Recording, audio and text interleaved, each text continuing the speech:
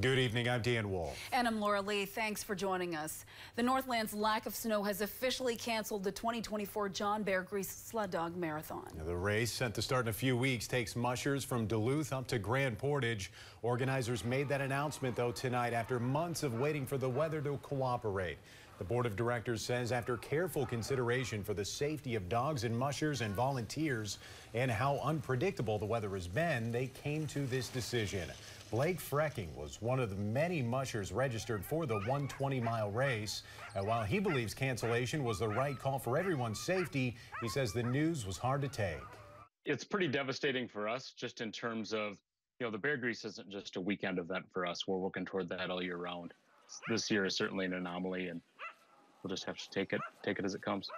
Now, Beargrease has been postponed and canceled a handful of times since it started decades ago. The 40th running will hopefully take place January 26th of 2025. Well, checking in now with